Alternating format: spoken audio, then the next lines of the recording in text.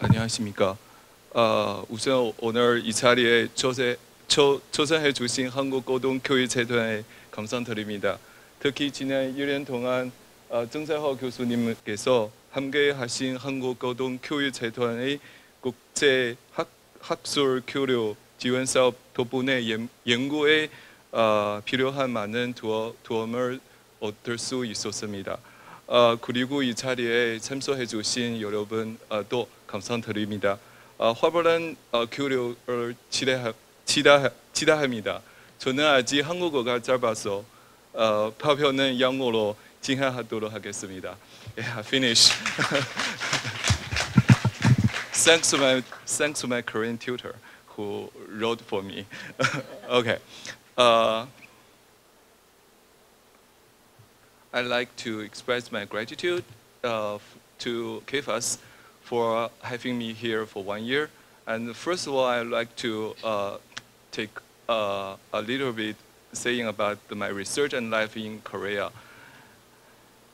So I stay in SNU for 1 year. And during the 1 year, I studied Korean language and joined a lot of academic events. And also I joined the events and take a lot of presentations. And also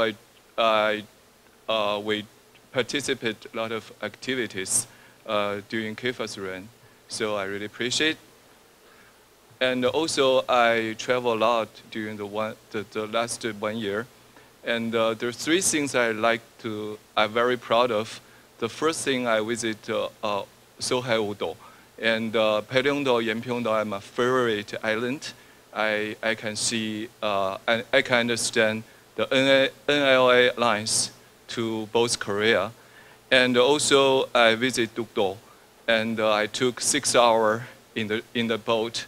And it's very great to see and to land the Dokdo for just 2 minutes. And the best things I'm proud of is I go along 3A parallel. There are 13 동일 전망대 across the parallel. I visit all of them with my Korean friend, and I can totally understand what both Korean, why the both Korean take care of this issue, and also the reality of divided Korea. So this is why my great time when I was in Korea. Okay, so let's move to my topic. So my topic, there's a new game in Northeast Asia. So I think every country and around the peninsula are having new thinking toward the peninsula. There will be a sea change brought about, first of all, by the nuclear North Korea, and then by the US making the rebellion policy to Asia, and finally by the decision of the deployment of the THAAD. So all side policy toward the others has become a new game. So let's talk about China. So after decision of the deployment of THAAD was made in July, and a lot of people ask me if China's policy toward Korean Peninsula has changed. I think there's 3 things China will not change. The first thing, China still stand for the maintenance of peace and stability of Korean Peninsula, and China doesn't want to see Korean Peninsula in chaos. And second, China strongly oppose DPRK nuclear and missile test. This means China will strongly implement the UN resolution on North Korea. And also, I have to say, China will continue to maintain traditional friendship with DPRK. What the mean for that? I think China's rapid economic development offers a lesson to DPRK that a socialist country does not necessarily to be poor. Although there's little evidence that DPRK has any desire to import the Chinese model, it is true China hopes to direct Pyongyang's attention back to their economy and help it finally find its own way to reform its economic system. And the last, I added when I hear the decision of deployment of THAAD. So China, I think, is rethinking of the ROK-US alliance since the THAAD deployment in Korea. I think there's three questions China want to know.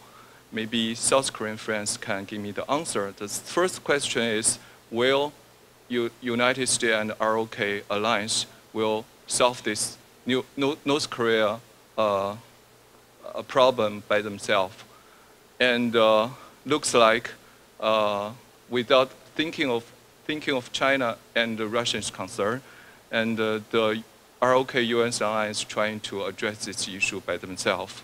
And second, everybody knows there's a big difference between Japan-US alliance and ROK-US alliance.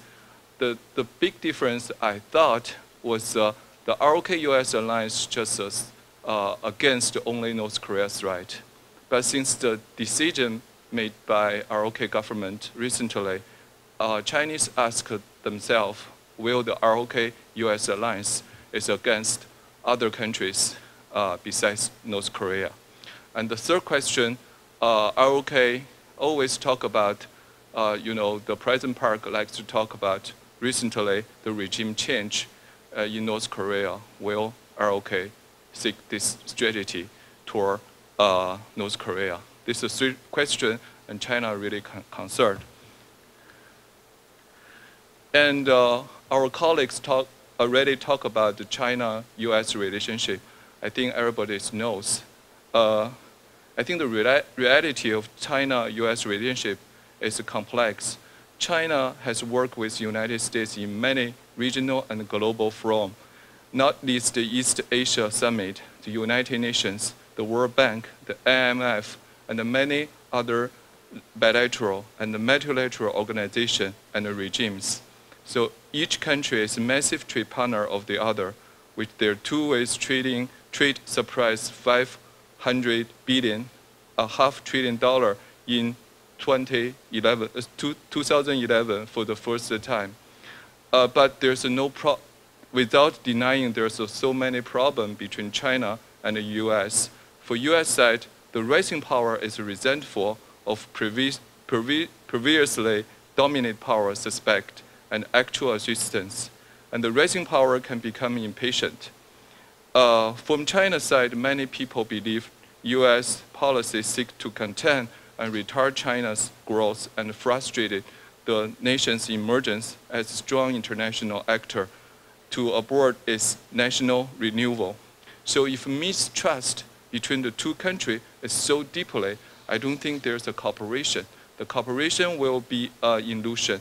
So I think China and the US have a long way to go, but I don't believe there will be a direct conflict between the two countries. But actually, I want to say managing the two-party relationship is hard. Introducing the third parties increase complexity and risk. So by virtue of US-China respective history, legacies of the Cold War, and a simple geographic location, each of country has valued relationship and local sensitivities and are problematic when we are dealing with the other. So North Korea makes United States headache. At the same time, American interaction with China's neighbor are sensitive to Beijing. So Washington and Beijing have a restraining influence on friend alliance and others whose actions can affect the stability of US-China relationship. So how to manage the third party is the biggest issue for maintaining good relationship for two countries.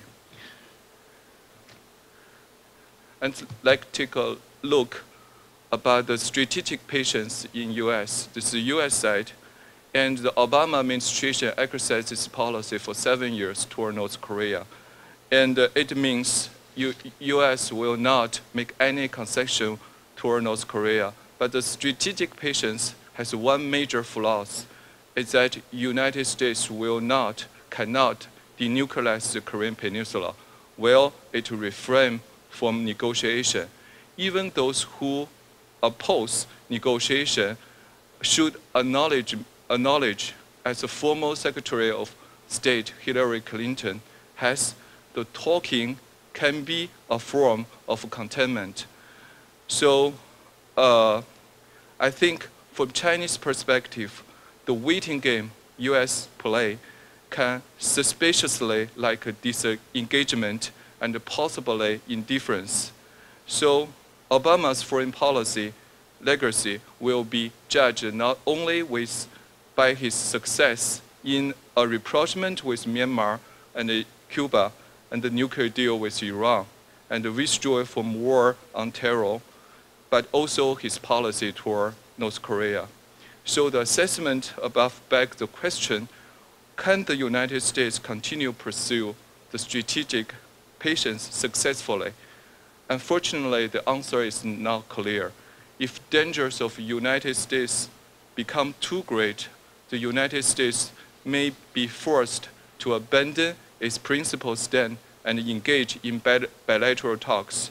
So when I was in DC, a lot of people talk about free North Korea, freeze the nuclear program, then they will can talk with North Korea. But I don't think this is China's stance. China's stance is the nuclear Korean Peninsula. For ROK side, everybody knows this is ROK's policy toward North Korea recently.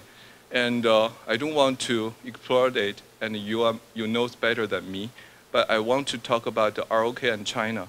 So ROK, for the two-Korea relationship, I think ROK should seek a creative strategy that wisely mix sticks and carrots. So ROK, for China-ROK relationship, I think we had a really great time working together. Chinese government call your president as an old friend, and President Park visit China at the Victory Day in September. But unfortunately, we are experiencing a really hardship. So China doesn't want to see Peninsula in chaos, and ROK also doesn't want to be a place of great power, rivalry, and collision. So I want to say, if we both depends on only military and weapons, driving the diplomacy, compromising out of the decision-making process, then the mutual trust will be reduced. We still call it strategic partnership, so we should continue this partnership.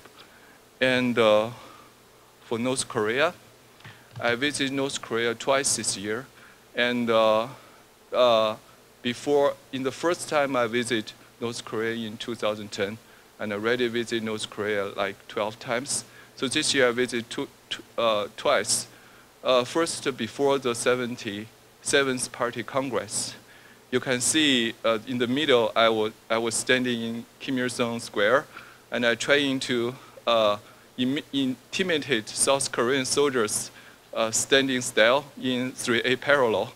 And but you can see I was very nervous. And the second middle, you can see the above. In the bottom, in the middle, I was in Pyongyang train station with my SNU bag.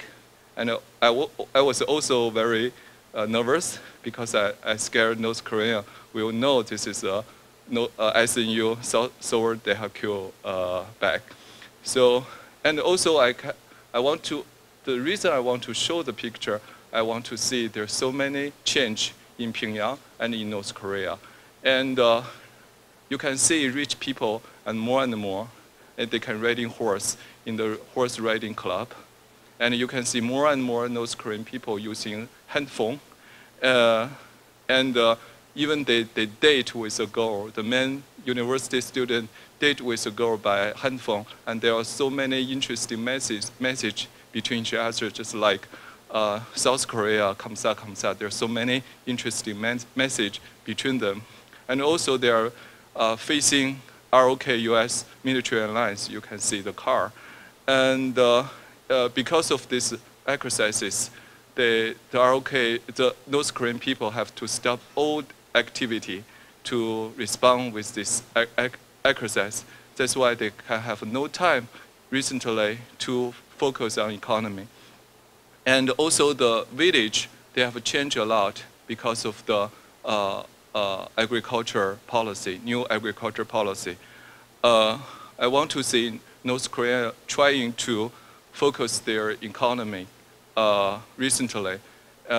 So for the foreign policy, I think engagement with the United States is one of the priority in DPRK's foreign policy. And you can see there are a lot of North Korean officials talk about the DPRK and United States relationship. And they think if finally the United States will shake hands with North Korea. I don't think it's true, but they totally believe. And second, they actively improve relationship with Russia and China. And why they are close to Russia, that is a question mark to me.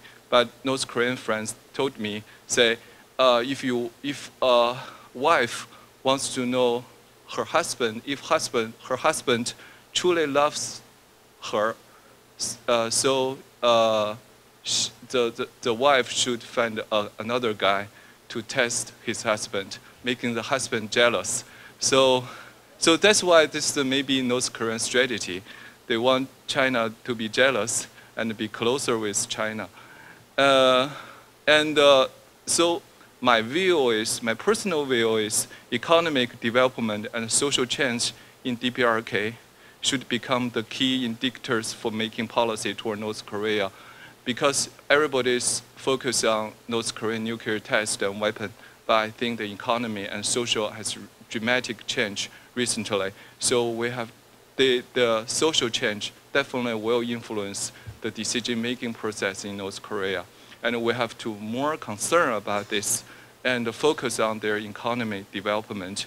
I don't think North Korea can have a sustainable economic development because of sanction, but how they can survive themselves is a question mark.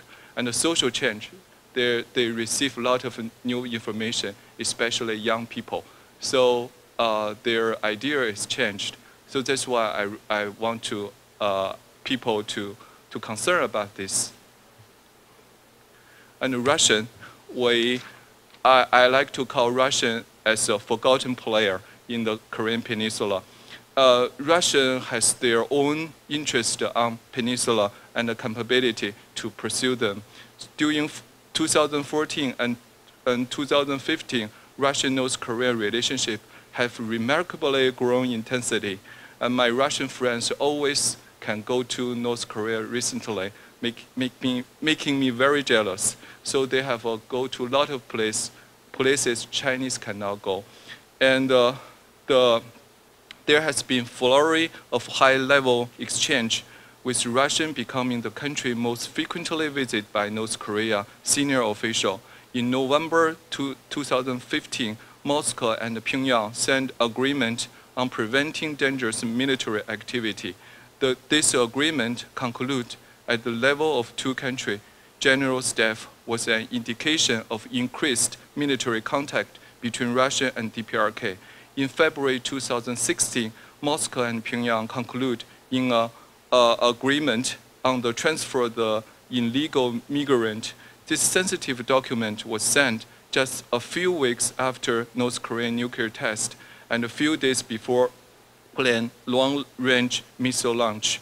So suggesting that even under that situation, Russia was keen to pursue political cooperation with North Korea regime. So on the economic front, they have a number of significant development, and the issue of North Korean debt to Russia was finally settled in May 2014, agreeing to write off 90% of the 11 billion debt. So in order to promote bilateral commerce, the Russian-North Korean Business Council was set up. So this development can show Russian and North Korea tie are now at their higher point since the collapse of the Soviet Union. And in particular, North Korea expressed support for Russia over Crimea. In turn, Moscow defended the DPRK at the UNSC when it voted, along with China, against the inclusion of the issue of human rights in North Korea on UNSC agenda.